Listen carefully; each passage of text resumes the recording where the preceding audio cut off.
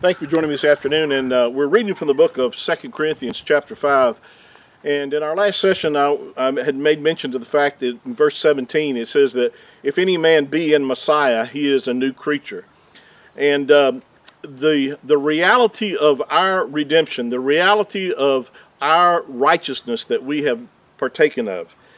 And I've done a number of teachings on the fact is that the moment that someone puts their faith and trust in the Messiah, they're not just forgiven sinners, but if you've truly done it from the heart, and I'm not talking about some kind of intellectual experience or intellectual acknowledgement of the Savior. I'm talking about something that's from the heart, and that means it's a true commitment of all your will, your affection, your whole devotion is toward Him.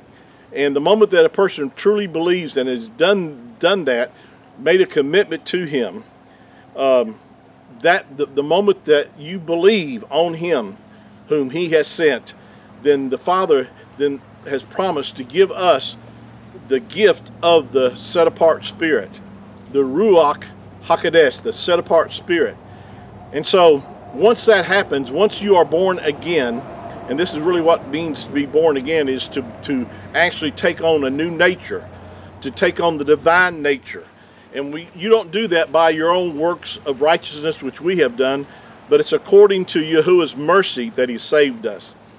And that's why the scripture says over in the book of Ephesians, it says, "For by grace or favor are you saved through faith, and that not of yourselves." In other words, it's not your own actions, your good deeds, your good actions that you performed has done anything to have anything to do with you being born again. It has to do with your faith and trust in the Messiah, recognizing that you cannot be justified before Yahuwah in your own works, and that you need a Savior. We all need a Savior. The scripture says, "For all have sinned and come short of the glory or the esteem of Yahuwah." And that is because before someone has been born of the Ruach HaKodesh, he is literally a child of the devil. You and I, the Bible says in Ephesians, chapter 2, that we were by nature children of wrath, even as others. In other words, it was our nature to act like a sinner. You know, people sin people are sinners not because they sin because they're sinners. In other words, it's their nature to act like the devil. And so that's why when a person will deal with the truth and the reality that he is a sinner and that he needs a Savior, because only through the work of the Holy Spirit or the Ruach HaKodesh can that change someone's heart. That's why it says in verse 17 here in 2 Corinthians that if any man be in Messiah, he is a new creature. It doesn't say that he's just a forgiven creature. He is a new creature, and that's because there's been a transformation. There's been a new birth that's taken place, and that has given you and I life. We were once spiritually dead, but now we have life. He that has the Son has life.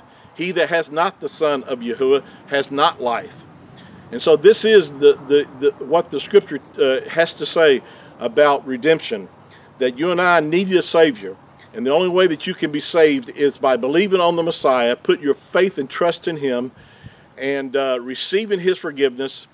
And because you believe that, then the Spirit, the Ruach, can be given to you, but it only can be given to you once you put your faith and trust in Him. May these words help you today, encourage you. Please share this with others. Shalom.